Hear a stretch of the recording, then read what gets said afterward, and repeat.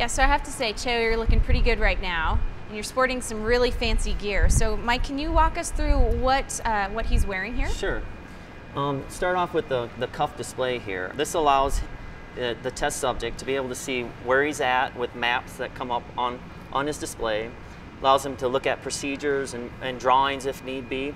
He has timers on there, and he can also, what's really neat about this is he can also record video and audio while he's out looking at interesting geology on the surface of some planet.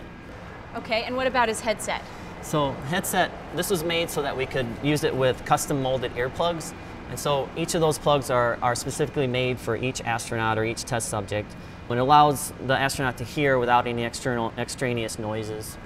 You know, Mike, I heard that we are streaming live on Ustream every day from the field. How are we doing that? Yes, we have a camera right up here. This is a web camera, and it records high definition video. So that's what you're seeing. It points in the direction that the astronaut's walking and shows you what he's doing. How does this piece of equipment fit into the rover? Okay, well, we have a computer in the rover that's specifically for interfacing to the backpacks. There's 2 backpacks per rover. While they're out on EVA, the data gets sent over the air to that computer and then displays down on the ground so that the operators know exactly what they're doing up on the surface of the planet or wherever they may be.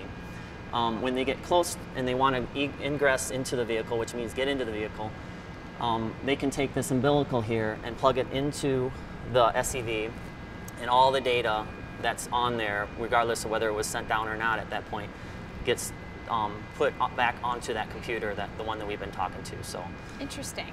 And what about on the very back of the backpack? What is this? So this is the heart of our system here. Inside of here we have a radio, and you see the 3 antennas here are for that radio for communications. We also have a GPS receiver.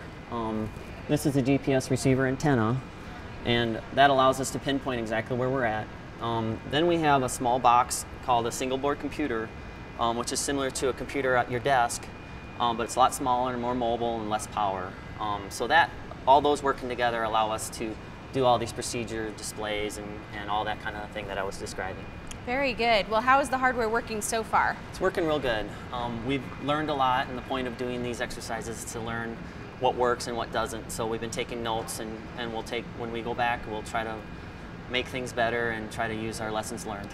And is this the kind of backpack that we're going to use in future spacesuit designs? Functionally, it'll be the same, except that we'll have to repackage it with electronics that won't break in space, in the space environment. And also the mechanical structure will look different as well. So. Very cool. Well, thank you guys, and I hope everything goes well with the rest of the test. All right. Thank you very much.